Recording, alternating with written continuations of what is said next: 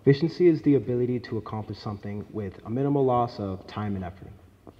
I define productivity as being able to produce results.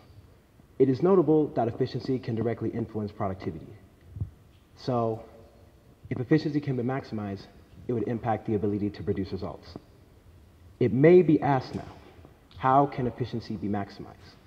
Well, one method that I find rather useful is the application of the Pareto principle, whether it be in my studies, pursuit of goals, daily routine, or even more. The Pareto principle, also known as the 80-20 rule, is an observation that states that 20% of the causes result in 80% of the effects.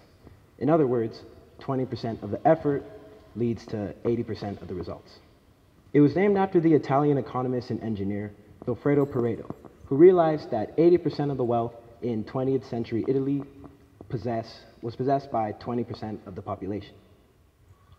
I typically apply this in terms of schoolwork to reflect that a smaller portion of the total work I may put in a task may account for a large portion or majority of the results.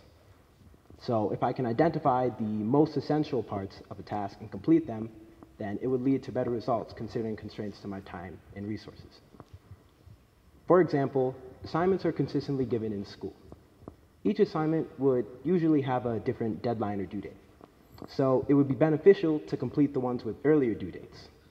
If a large project is given, working in small increments would allow it to be completed with less instances of large work periods, like completing an entire essay the day before it's due.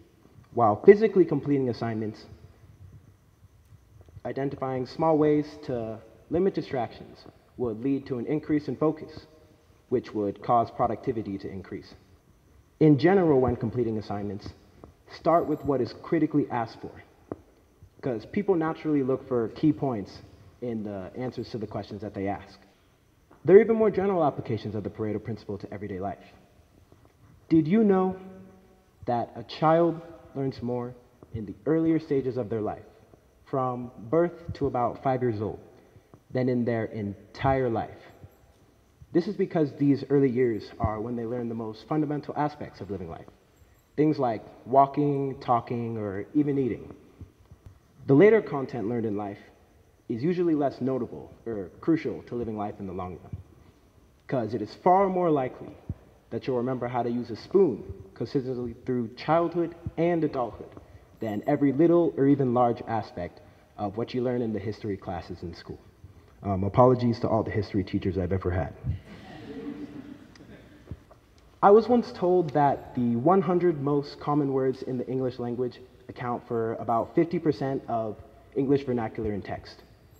There are over 150,000 words in the English language, and just 100 of them, 100, account for about half of spoken and written English. Now, I find this fascinating, but I am also rather certain that little to no people use the words hullabaloo, sanguine, or rapscallion on a regular basis. So yeah, certain aspects are definitely more crucial to the results than others.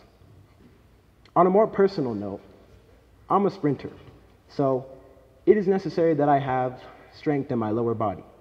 So when it comes to exercise, every day is leg day.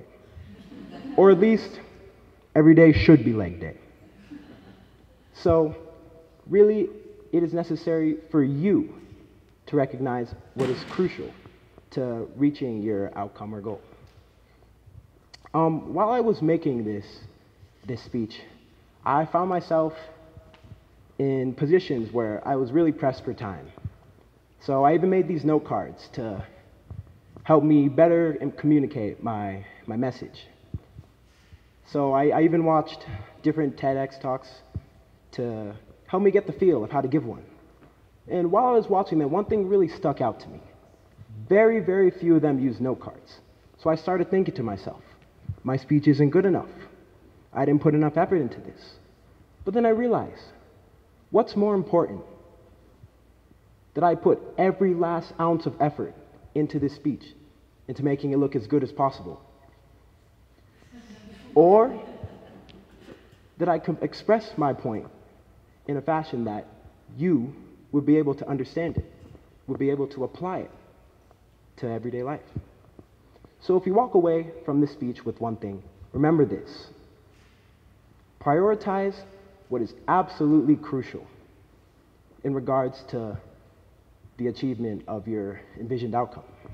Because if this concept of the Pareto principle in doing what is absolutely essential can be applied, then an impact on efficiency and productivity will certainly be made.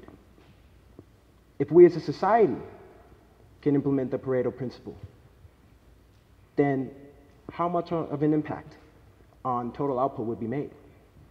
Only we can tell. Thank you.